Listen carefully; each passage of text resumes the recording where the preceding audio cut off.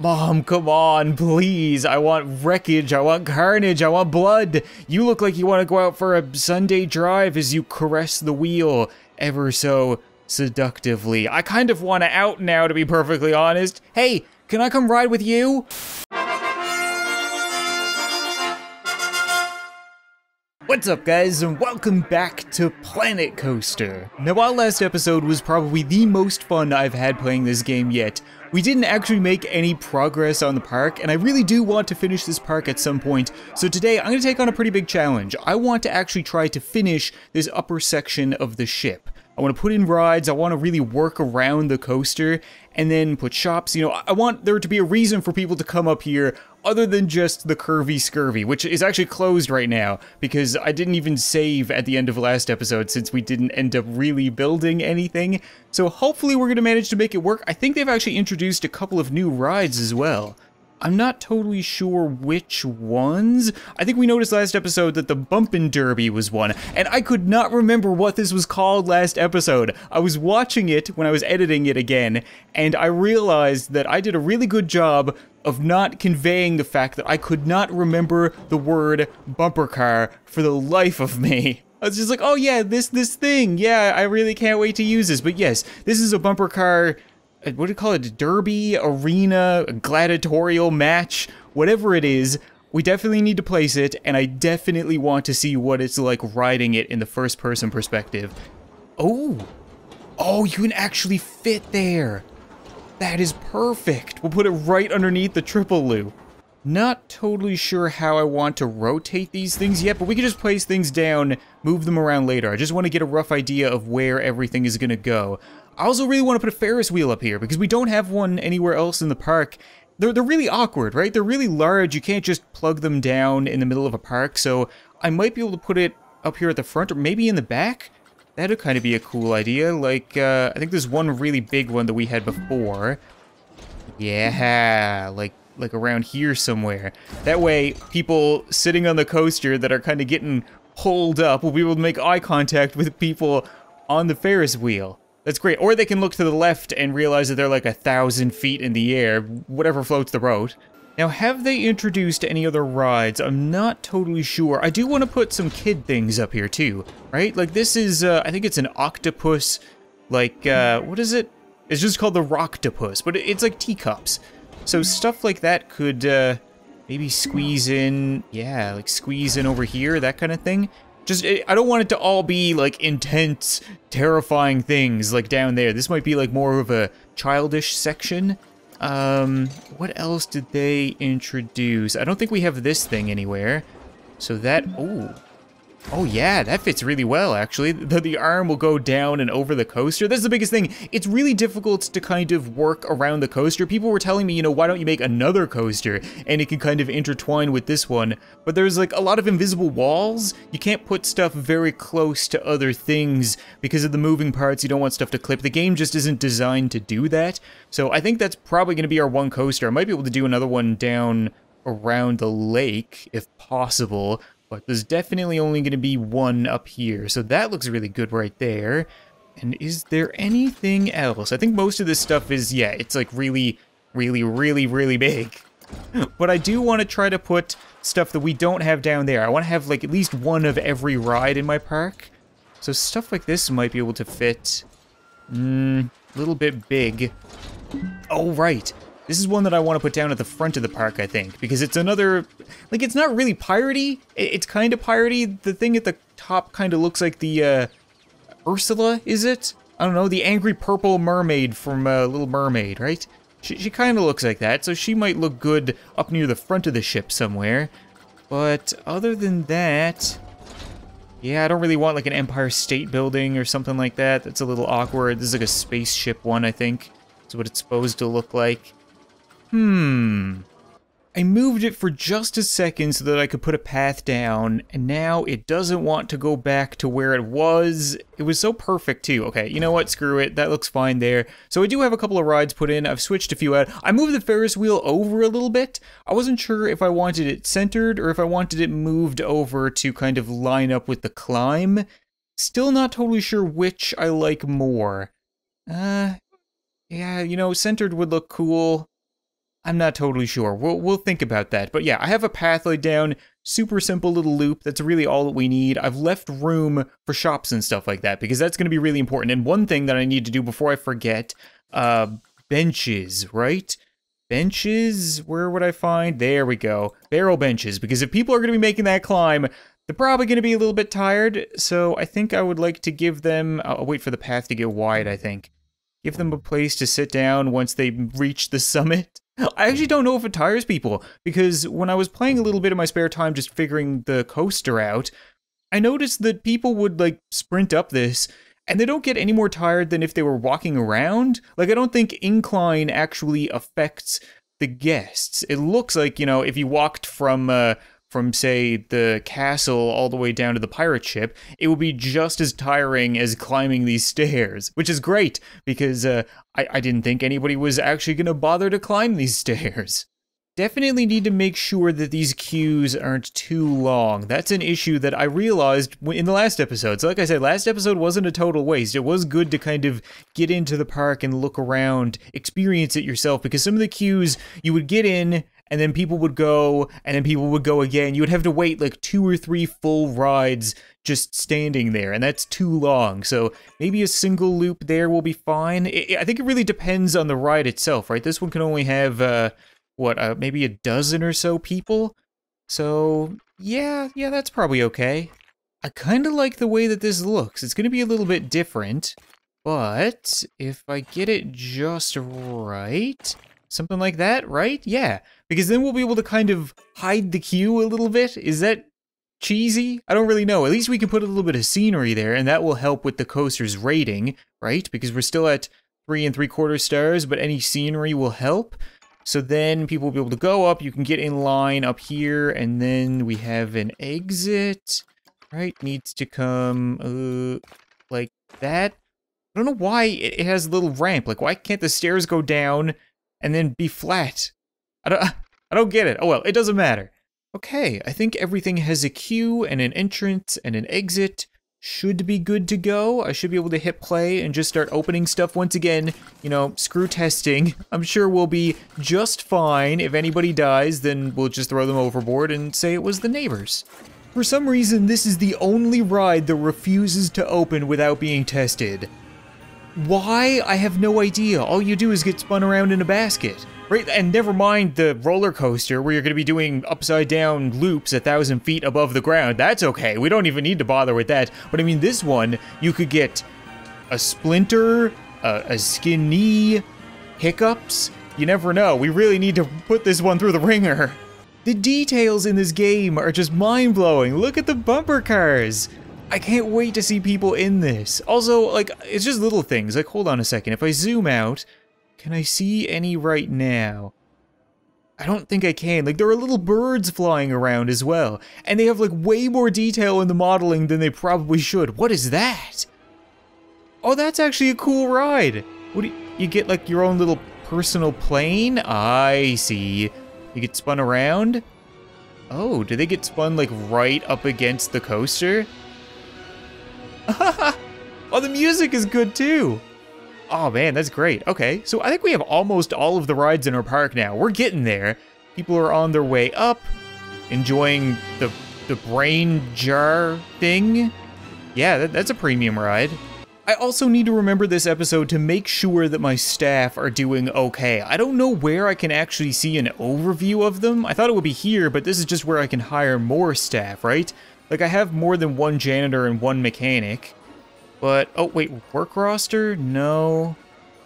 I might need to look into that for next episode. I was supposed to do that for this episode, but like I think I just need to go find them, right? Is anybody working? They're usually hanging out around this corner. They should stand out. Here's somebody doing their job. What are you up to? Miss Ellie 1. Were you born with that name, Miss Ellie 1? Workload high. I'm doing 2 people's work here, but my pay is fair. And she's not very happy. Okay, I think they can actually quit, so we should probably do something for them. We're gonna give you more training. Yeah! She's so cute. And she's a little bit happier there. Okay, and you know what? We're gonna give you an extra $20 a month. No, you don't like that? How about an extra $40 a month? That's the most I can do. Workload is still, I'm not getting paid what I'm worth. What are you worth, girl? Okay, if you're gonna go sweet talking me, I can do 350, but that's the best, okay? Workload is still high. Everything is all right, I suppose. I'm not getting paid what I'm worth. I can't give you any more than 350, okay? That's a lot of freaking money. You're making twice as much as Captain Lockjaw, and he's the mascot of the park. So don't tell him. We should probably go over here and see what he's making, actually. I'm doing two people's work, yeah, but you see, my pay is fair, because he knows what's up. You know what? Screw it, Lockjaw. You'll earn more money, too, because you are worth it. You're the mascot. That's why you're climbing the stairs. Look at him go. So you go work up there. Come to think of it, you know, why don't we just hire more people? If everybody's doing two people's worth of work, then I'll just hire more. So what other entertainers can we get? We can get Dex R. We can get a princess, a giant chief beef burger. Okay, let's get a chief beef burger and put it out in front of chief beef, right? You're chief beef and you're the burger. You are terrifying. Oh my god. Chief Beef 1. He doesn't even have a name. I might need to... Oh, it's because he's a mascot. I see. I was gonna say, because I think the janitors actually have names. I just call them Scruffy because they're scruffy looking. Who else can we hire? I feel like we might need one more person. Cosmic Cow. Okay, we have one of those over here. She bounces around on her titties, which is just fantastic. She's like Randy from South Park when he had testicular cancer. And you can even hear it. Just little tiny things, like the actual sound of her bouncing on udders. Fantastic. Lockjaw is still pissed off. His workload is apparently high. He says, I'm snowed under with tasks. I don't know what more I can do, man. I hired on a cow, and, like, she's not making the most money, but I guess she's okay, kind of happy with her job. How are you feeling now? Still workload high. I need more training to do this much work. Okay, more training. There you go. I can do that. That's not a big deal. I'm guessing that you don't actually do that much, right? You don't seem all that talented. People are shooting stuff off in the air and doing gunplay and stuff like that. You're just bouncing on your titties and waving at people. Woohoo, haha. That kind of stuff, right? This is why you're making less money. I'm definitely seeing an inconsistency in the park, mostly because we don't have this end developed yet. But like down here, it's manageable. It's a little bit sparse. There aren't too many people, but it's a decent flow through. But when you go up here, it's just a disaster. It's a blockade. And I'm wondering how we're doing up here now. Okay, yeah, this isn't too bad. Oh boy, okay. Lot of people wanting to get on the Curvy Scurvy, which is great. How is the queue working out? So these guys are all gonna get on. Are you all gonna be able to get in here, or are we gonna have people waiting for 2 full rides? Because that's not, like, necessarily what I want. Let them on, man. What are you doing? There you go. Okay. We're gonna load in the next group. It's not gonna be enough. No, not even close to enough, I don't think. Oh, I'm sorry. Okay, it's fine. We do have 2 carts, right? So they're only waiting, like, 40 seconds each time. Not the end of the world. Why is nobody... Why aren't you open? What? Open. There we go. This is the main one that I wanted to see. I think they've really only been adding the Christmassy stuff recently. There hasn't been much in the way of pirate stuff. So I have gone on the workshop and downloaded a bunch of blueprints that kind of match together. I have a rough idea of the kind of theme I want for up here, because we do have individual themes across the park. Down by the water, we have the broken ships and kind of the sand and the tropical area kind of thing. And then over here, like, it's a lot more, I don't know, like South American, I guess you could say, kind of like these stucco houses, or Mexican, technically that's North America. And then we have the fortress, but up here I want it to be a little bit more like tropical. So on my blueprints, I've downloaded stuff like this. Yeah, because there's a lot of really cool tropical trees and like grass houses and stuff like that.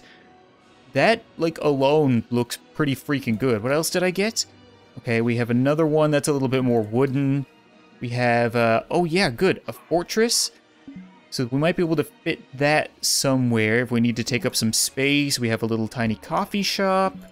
Yeah, like an ATM. It's a lot of scenery stuff, a lot of, like, smaller things, but hopefully it should work out. Oh, I got a toilet as well. I wanted to put that down here somewhere because... that kind of fits in with this theme. Where do we have a toilet there. We have a toilet, there. We might not need this one. I guess I could technically turn it into anything. I could just pop that toilet out there and put anything. That's the beauty of this game. Everything is so, like, dynamic. You can take it out and turn it into a food place if I really wanted to, which I kind of want to do. Maybe I'll make it into a coffee place or something like that. Let's try something along those lines. So we can squeeze you in, say, there-ish. Okay. And then we can edit you. Get rid of the toilet, get rid of the toilet. Might need to edit the building a little bit as well. But if we go to shops and facilities, custom, that's the one thing I don't think I have down here is Street Fox Coffee. So we can, there we go. And rotate like that. Yeah, okay. Actually, that doesn't look terrible, to be honest. Is there a sign for it? Of course there is. There's a sign for everything, but it's a little bit awkward because it's got that pole underneath it, and I can't get rid of that, right? They all have poles underneath them. So I guess we're gonna have to go with this one. You have poles too. Why? So is there no storefront sign? Do they all have to go on top? That's really disappointing. All right then, screw it. If that's how it's gonna be, you can go up there. Strong Fox Coffee. Okay, so that should, people will be able to figure it out. I'm not super concerned. And then, other than that, I think it looks pretty good. Just pop it in there. The workshop is incredibly useful. We still have a lot of building to do down here, by the way. There's a whole lot of stuff like this isn't even finished, kind of. And I think a lot of my rides will get better ratings. What? Desmond the mechanic has quit? Why is this closed? Oh, it's broke down. It broke and my mechanic quit. Okay, that's just great. Hold on a second. We're gonna hire another freaking mechanic. You go there, right in the puddle of vomit, and do your job. And what else was I doing? I need you to open, I need you... Oh, I was gonna talk about the rides, right. Because there's really low scenery on all of them, so their prestige isn't very high. But once I get the scenery in here, like this one probably has a bunch of scenery next to it, 90, it's up to 2.5. Which isn't great, but I mean, all the rides in this game are kind of crap, to be honest. Compared to the coasters, I don't have any scenery up here. My coaster's already almost 4. People are getting off, which means people are getting on. Okay, who am I gonna be? Which of you am I gonna ride as? Whoa, whoa, whoa. Okay, no, you know what? We're going as the kid. Kid, come back. We are the child. First person. Okay. Oh, come on. Mom, can I drive, please? It's bumper cars, for Christ's sake. Mom, come on, please. I want wreckage, I want carnage, I want blood. You look like you want to go out for a Sunday drive as you caress the wheel ever so seductively. I kind of want to out now, to be perfectly honest. Hey, can I come ride with you? Okay, I've lowered the wait time because they were waiting there for like 2.5 minutes. The cars just don't fill up, and for some reason you need 2 people in every car? Like, if you're not driving, it sounds like it's incredibly unfun. This guy got the best idea going for him. Okay, hold on, we're gonna go. Yeah, there we go. Oh, what the hell? Who am I? Who are you? I'm driving. I'm not actually driving. I have no control over this. But I want to bump people. Die. What's the point of bumper cars if you don't bump people? Bump. Wow. That, oh, okay, bump myself. This is depressing. Oh, head-on collision. There we go. Okay, we got a little tiny bump. Yeah, I'm starting to think that this might not have been all it was cracked up to be. It's a kid's ride. You know what? That's okay. Still happy to have it. There's not quite enough room on the other side of the path for me to put things on, or at least shops. I can put some scenery there. I probably will put something, but I figured we could start with this little strip mall, right? I might be able to rotate this just right so that it lines up. Put it back a tiny bit, and right about there. Yeah, okay, so what does this even come with? What do we have here? We have, restroom, chief beef, gulpy energy, gulpy slushy. Okay, yeah, that's a whole lot of stuff that I definitely needed up here. Pirate Fortress is really, really big. I want to get it somewhere because it looks so freaking good. I would love to be able to put it right here, but it just doesn't want to fit for me. Like, I guess it's the wings, right? That plane, you see what I was talking about where things clip right now? Because the Ferris wheel looks like it's okay. And can't place it, but the wings of that plane just come over and clip it ever so slightly.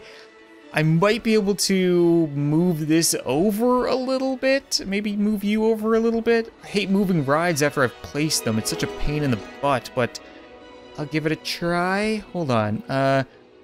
Must close a ride before I can move it. Okay, everybody get the hell off.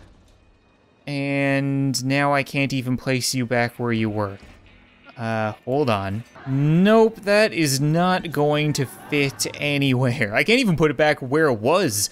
I feel like with this game, if you manage to fit something somewhere, feel fortunate, because it's probably not gonna go back. I'm curious how close I can actually get things to the coaster. Oh, okay. The draw range isn't too bad, honestly. Like, I could technically get them almost right up on it. Okay, that's really cool. That's something that we're gonna have to work with in the future for sure, because I don't want it to just look like it's hovering there, you know, because it doesn't make any sense, let's be honest. People pointed that out last time, that maybe the coaster would look better if it had some structural support, but I don't think you can make custom supports. Like, you either have supports on or supports off, and if they were on, it would just look like a jungle gym nightmare. It would just be everywhere. So I really have to be selective. I like the way that it looks, you know, it doesn't need to make sense, but I definitely do want to hide some places and kind of have it a little bit more strategically floating there by adding some scenery and stuff like that. It's just a matter of finding it all. Honestly, all the blueprints that I found, a lot of them aren't really working. Okay, we have a little pirate coffee shop. You know, we might be able to plug that in somewhere. What's a nice little spot? Maybe right here, honestly. Yeah, that works. Okay. Right around there. Cool, I like it.